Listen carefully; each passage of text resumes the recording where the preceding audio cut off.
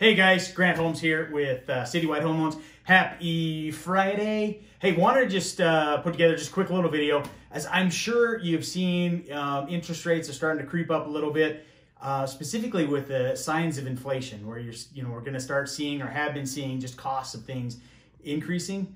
It's kind of an interesting deal. We have costs of stuff going up. So that, as a result of inflation, interest rates still close to historic lows. Values are up, as far as home values and home prices. So in turn, it kind of puts things in a very interesting spot where in turn, if you have some equity in your home, you could re-leverage some of that equity, pay off some other debt, restructure some stuff, get some things out of the road, and then projected home values are supposed to continue to increase. So in turn, if you're planning on doing something, now could be a very, very like an opportune time to be able to leverage the higher value plus lower interest rates.